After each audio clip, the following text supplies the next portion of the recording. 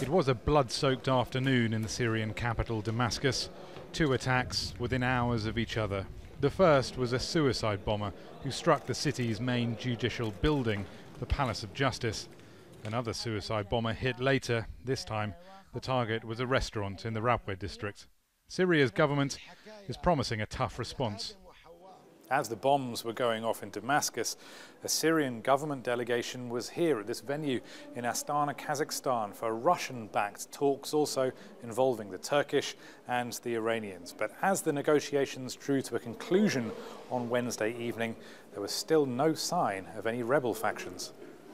Despite talk of boycotts, there is a chance opposition representatives will arrive early on Thursday morning. If so, the possibility for limited discussions remains. In that regard, we leave here in Astana part of our delegation, part of the Turkish and part of the Iranian delegations, for having detailed consultations that are of interest to the Syrian armed opposition. Kazakhstan's foreign ministry says there'll be another round of meetings here in May, a sign that progress has been slow.